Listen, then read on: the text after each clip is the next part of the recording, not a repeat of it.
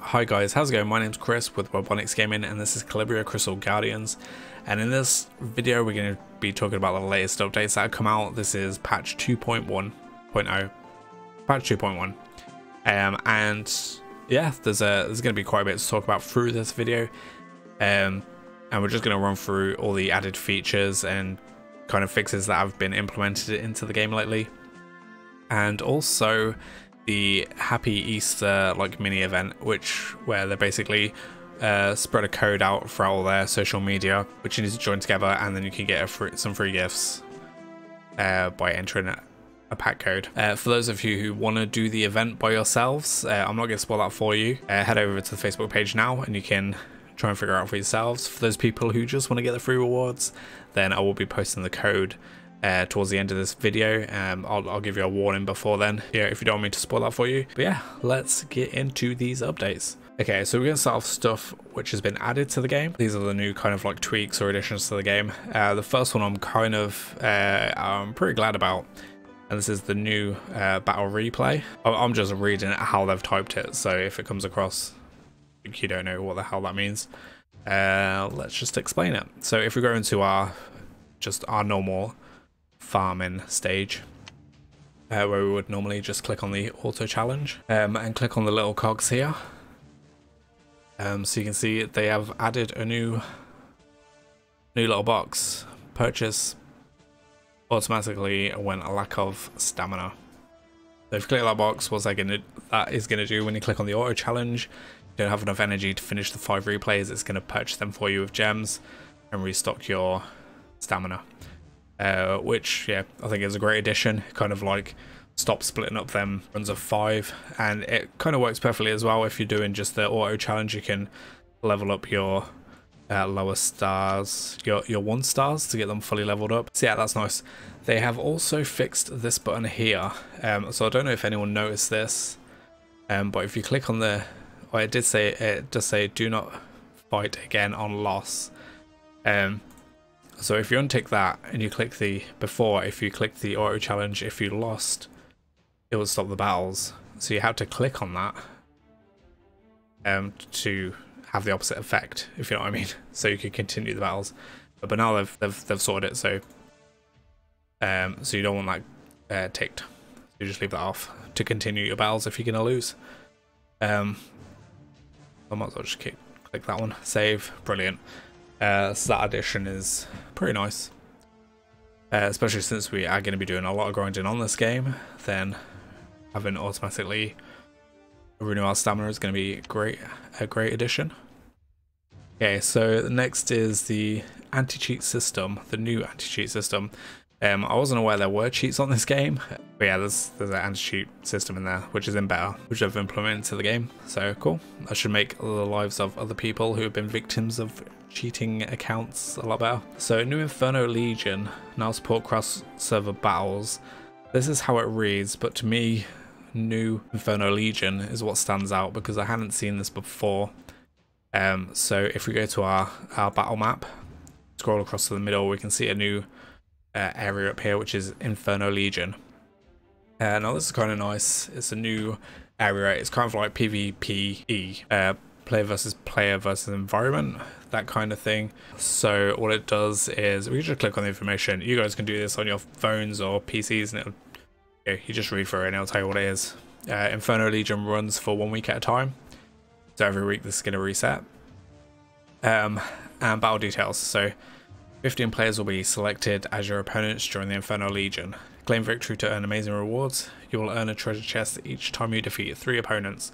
Continue defeating more enemies to collect more rewards. So that just means at the start of the week they're gonna select 15 other player teams, which you're gonna do battle against. Every time you defeat 3 of those enemy teams, you're gonna be rewarded with a chest, up to 5 chests. Okay, brilliant. So we've done like 2 already, so let's do the 3rd and see what kind of rewards we get from this. I also like to mention as well, these are like player characters teams. So you'll be fighting these one time. However, notice these little health bars at the bottom. So if we click into battle, we have them on all of our heroes as well. So So if we take damage, it kind of chips away their health. So I'm assuming once that's depleted, you're not able to use them again in this whole scenario. Okay, so let's see if we've got. I'm just gonna stick with this team. Let's give this a quick battle. See if we can take these guys on. We don't have enough speed.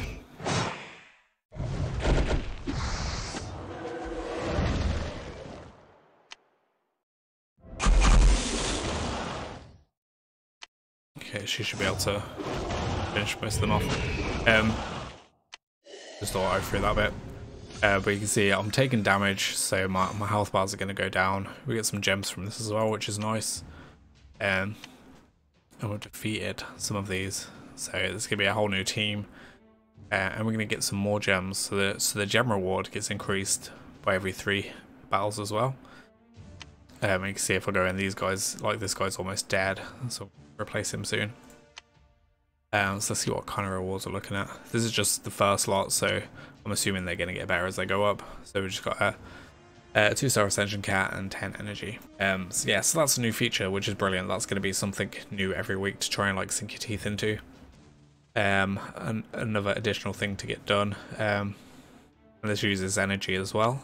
So yeah, so not bad. A nice new little addition to the game. So what next? New in-game user badges. Haven't got a clue what this is. I thought it was something to do with these guys, with these little pictures, which are usually from your heroes. Select. So that's main. Gonna change your image. Maybe it just means because there's new champions, there's new badges. I do not know. Maybe it's to do with the chat. I still haven't figured that bit out yet. But there's new user badges. New friend invitation feature. So if we click on the invite button, I should have looked through this before I did this video. I haven't even seen it. So my invite code 6FKSU5, so I can share that. Click the share button, and we get a reward.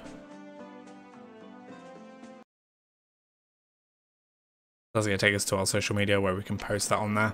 I'm not going to do that just yet. Okay, so a friend you invited to the game wins in the arena one time. So yeah, so every time you invite people and they progress, you get rewards for it. So it's a nice incentive to just post it out there to see if anyone's interested. And yeah, and they can pick up from your code, and you get rewards from it as well.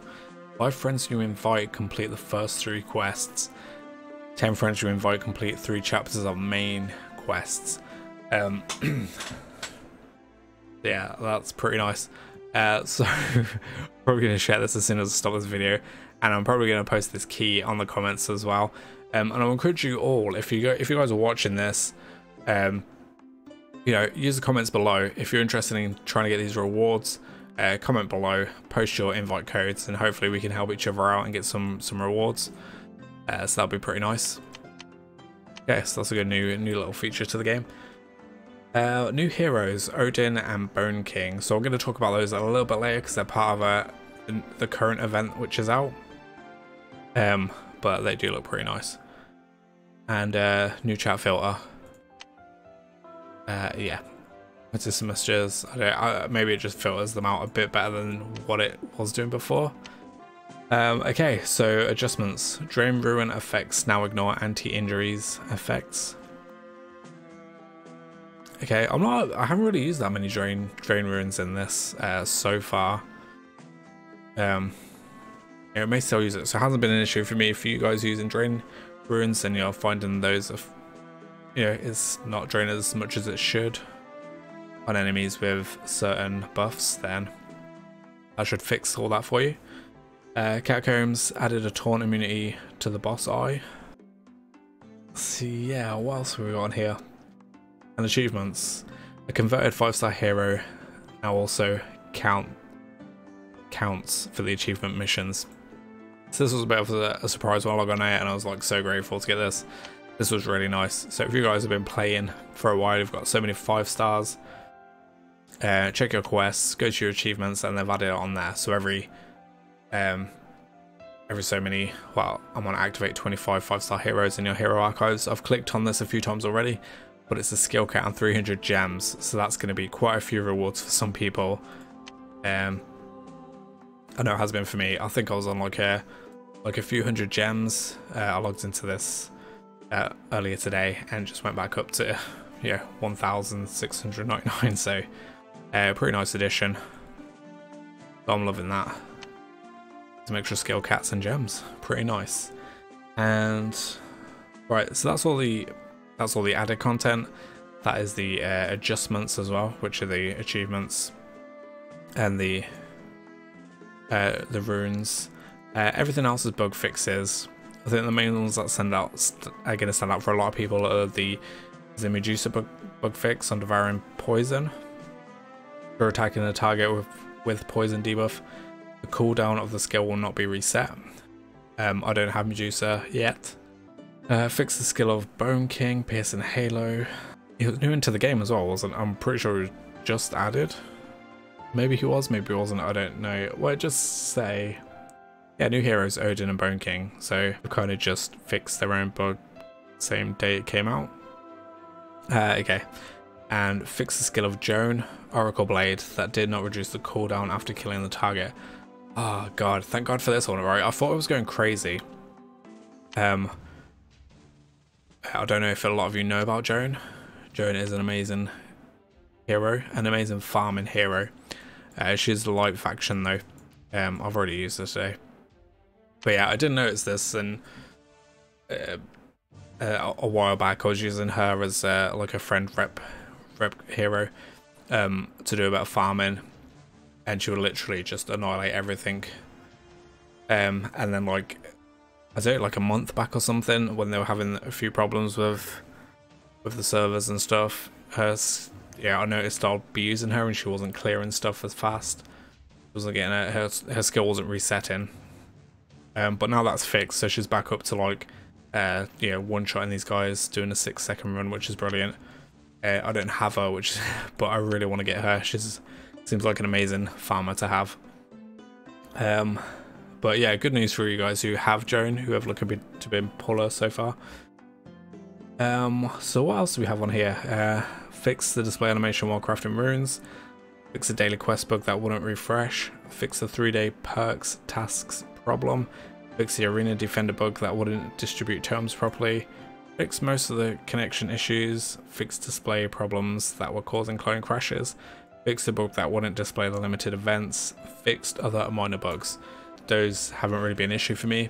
If anyone has been having issues with them in them areas, then I hope this does the trick for you. Hope that your problems are solved with that now. So others are server uptime and client connection optimized, translation optimized, work in progress for French, Spanish, Portuguese, Russian versions. Okay, so that's kind of like the whole notes for this update. But yeah, they've added things which I'm liking. So now to get into the kind of like big event for this is the 2 new heroes that have been added to the game. And this is where you get the summon rate plus down here in the summon section. So if you click on this, there's you get the pictures on the left side of the 2 new heroes that have been added to the game. And I really hate this about this game as well. They've put like on the summon side on the right, they prioritize to like most the kind of highest ranking summon to lowest. But because it's already on there, like I usually go straight to the summon thing when I'm doing my dailies and like a few L&D scrolls by accident. I really wish they would kind of change that in some way. But anyway, that's my thing. So these are 2 new heroes. We got Bone King, and we have, if I can click on this guy, Odin. That's a light hero, that's an evil hero, so let's go and take a look at those guys. Actually, let's go in the holiday event first. So this is part of an event for these 2 new heroes. So for the next few days, you have a 400% chance during this event to summon one of these heroes. That just means the chances of getting a 5-star haven't been increased at all. But if you do happen to pull a 5-star on if your normal circulation, your lawful, chaotic, or evil scrolls. If you pull a 5-star on those, then there's a 400% chance that it's going to be Bone King. If you manage to pull a 5-star nat on your light and dark scrolls, you're going to get a 400% chance to pull Odin. So that's all that means. You know, your chances of getting a 5-star are not increased, but the chance of them being them particular heroes is increased by a lot. One thing, did I go over this? It's in there in the notes. Yeah, so I kind of went over this. So for the adjustments for the achievements, when I was talking about the achievements in here, so this is the adjustments. I've already clicked on it. Scales, but like get a certain 5-star hero. So I kind of covered the wrong thing. So achievement wise, you get achievements getting 5 stars. So I logged on and got a few of those, which was brilliant. I got skills, skill cats, and that's just from server maintenance. Some skill cats and some gems, like quite a few gems from that. But I think the point that I was trying to make with that is, and I was having an issue with this as well. So I got a 5-star hero that I didn't want, and I converted it to another 5-star, which was my destructive idol, destruction idol, and that wasn't registering before, but now it has. Now I can click this and I can get my reward for it. So that is what it meant. So there's kind of 2 sides to that. So they've, I don't know whether it's like added, but there's the achievements for getting 5-star heroes, for leveling up 5-star heroes, and then also for 5-star heroes that you've re-rolled weren't displaying properly, and I had this issue, and now it's just been activated. So I can click this reward has been changed as well. So that's pretty nice. And of course, we're going to where are we going into? Let's just go through these heroes. So Bone King. So a lot of the skill is an attack hero. All his skills are based off having crit damage. So the amount of crit damage you have on this hero is going to be how effective he is. Some of them are okay. So take this one for instance. This is A2 selection 1. So after attack has finished, 10% chance to receive an additional attack turn for every 30% of own crit damage. So every 30% of crit damage he's got, he's gonna have an extra 10% of taking another turn. So if you got 9% crit damage on this hero, he's gonna have 30% chance to take another turn. The thing that worries me about this is his passive, Piercing Howl. Anyway, this is the one that they fixed, which had problems to be triggered. But just reading this, while alive, all allies' attacks have a 70% chance to deal more damage. Initial multiplier is 1 times 1. For every 30% of Bone King's crit damage, increases multiplier by 0.05, which to me is very low. So you're gonna, it looks like you're gonna have to have a lot of crit damage to be able to make this count. So I'm not too excited about this guy. I don't know, he doesn't seem like too great in my opinion. Yeah, obviously as an Nat 5 he's going to be okay, but he doesn't like stand out as anything special for me. The good thing is he does look pretty badass. That character model looks pretty nice.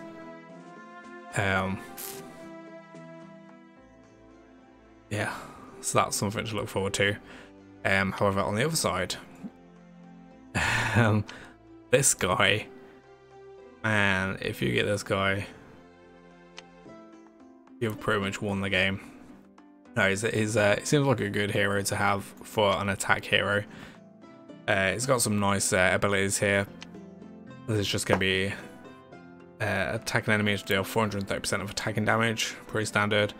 This attack ignores the target's invincibility and shields and has a 50% chance to stun the target for 1 turn. Okay, so 50% chance to stun on his A1, and also ignores invincibility and shields, which is pretty nice. Just all his damage ignores invincibility and shields. And they do additional things. So this is attacked 5 times at random. There's a chance to reduce target's defense for 1 turn. doing 210% of attacking damage, or you can attack all enemies, deal 360% of damage, and has a chance to stun for 1 turn. That's only 30%. Can you get that up anymore? No, but you can get it to a 3 turn. You can get both to a 3 turn. But the biggest one, I think that everyone's like kind of shocked by, is this one. Just the numbers from there makes it seem like an amazing skill to have. So attack all enemies 2 times. Each attack deals 1,250% of attacking damage.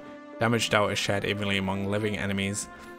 Attacks ignore targets' invincibility and shields. So obviously this is going to be a big attack. So let's just work this out right here. So if you're attacking 1 enemy, it's going to be 1,250% of attacking damage, which is going to be a big hit.